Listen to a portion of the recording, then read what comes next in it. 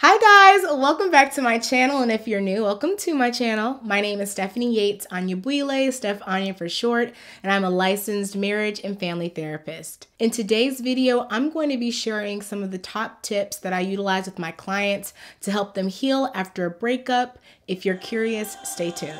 What's on your mind? Let's talk about today's sponsor, BetterHelp. BetterHelp is an online platform that can help get you connected with the therapist so that you can meet in a private, online, virtual space. I see a lot of my clients virtually. I think my practice actually is like 80% virtual at this point. And a lot of my clients like the ability to be able to talk to somebody in the comfort of their own home instead of having to come into an unfamiliar place to talk about very sensitive topics. BetterHelp has over 20,000 plus therapists who specialize in different things, have different licenses. So if you're looking for a couples therapist, a family therapist, an individual therapist, all you have to do is fill out a questionnaire that they have online, and within 48 hours, they will let you know who you've been paired up with. And the best part is if you just don't feel like you're connecting with that therapist, or there's something different that you want to try, you can change therapists at absolutely no cost to you. There are over 3 million people who are using BetterHelp. If you'd like to join them, please use my link below at betterhelp.com/StephAnya. Thank you, BetterHelp, for sponsoring this portion of the video. All right, so I wanted to do this video because a lot of my clients, regardless of age, are coming into therapy specifically because they're trying to process life after a relationship that they thought was going to make it all the way to the end, or even if they knew it wasn't, they might even feel guilty or shameful about how long they stayed in a dead-end relationship. And what we find at the end of a relationship sometimes is somewhat of an identity crisis. So much of who we are can be created or cultivated by who we spend a lot of our time with. And when we're no longer serving those people and they're no longer serving us, it can be really difficult to move on to the next chapter of our lives. So today I want to give you some practical tips, things that you can try, things that have been helpful for my clients and my friends that you might be able to utilize to help you move on and get to a phase in your life where you have processed emotionally this past relationship. First tip is identifying your triggers and creating a plan to navigate them and reintroduce them into your life.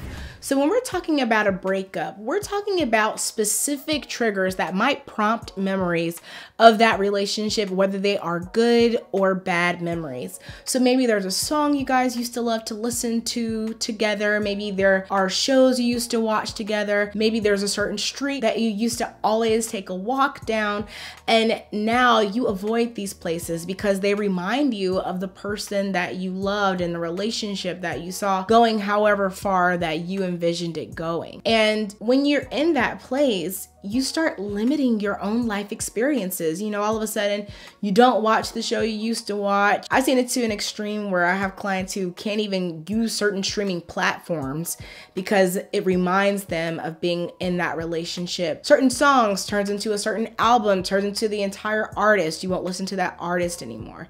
And what happens, we just see these small triggers really manifesting into much larger triggers that are extremely inconvenient to navigate. So if you can identify the things that you are avoiding after this relationship and start working with your therapist, with your friends, on your own, on developing a plan for reintroducing those things into your life. You know, if we were to stick with that song example, maybe the first thing you do is listen to some songs by that artist. Maybe something recent that came out well after you guys were even together, for example. Then you can maybe go back to that album, and then you can maybe allow yourself the opportunity to listen to those songs that are particularly prompting you to feel sad, to feel anxious, to feel hopeless. And you reintegrate those things back into your life, and it won't be easy. You want to make sure you're doing it at a time where you can really process what's happening. It's okay if you're sitting in your car, you got a box of Kleenex, you know you're gonna cry, that is okay. Work with yourself and allow yourself the opportunity to fully process what this prompt or trigger means to you at this point in your life. Here's a big one, and this is my biggest focus with my clients. Be honest with yourself about your contribution to the downfall of that relationship. What I hear more often is people giving me a laundry list of reasons why their ex never deserved them, why they've got to start asserting their worth. And you know, those things are important, right? We need to know what our standards are and be sure to uphold them and enforce boundaries when needed. But what I really rarely hear in those initial conversations is a sense of accountability. And it can't just be, oh, I picked the wrong people. I'm sure that is a factor, right? But if you keep doing that, let's get more specific. Why are you attracted to people that make you feel a certain way? What have you witnessed or experienced earlier on prior to this relationship that supported that choice? What do you do that keeps those behaviors going, right? Are you not good at vocalizing when something makes you uncomfortable, for example? Or are you short-tempered and you yell and they yell and the next thing you know, it's becoming physical? Be very, very honest with yourself, because this is the only way that we can put some sort of plan in place to prevent this from happening in the future. If we recognize that maybe you have poor emotional regulation skills, for example, then we can start talking about coping skills to help you calm down when you feel triggered. That could help de-escalate your arguments with partners in the future. This is what we have to be focused on, because there's absolutely nothing you can do about that ex. We cannot change how that ex treats people. We cannot change how that ex treated you. But what we can do is focus on what you have control and influence over, and assuring that we use that to the best of our ability going forward in your other relationships. And the next one, brace yourself, okay? Because not everyone's going to agree with this, but I do find value with my clients who have a particular fascination or obsession with the previous relationship. Like, it is impacting your friendships, impacting your family relationships, impacting your work relationships, because you feel that impacted by what happened in the past. I would challenge you to go through and delete some of the pictures that you all have together. Why? Because when we get to this point in the exercise with helping a client heal from a breakup, this is where I actually get the most resistance. I could hear for months from a client, some clients years, about how awful this person was, how bad that time in their life was. And then I say, well, let's go through some of these pictures and get rid of them, make room for your new life. Because I'll have clients who don't want to get on certain apps because, you know, they have their ex's number and that person's going to be suggested to them, for example.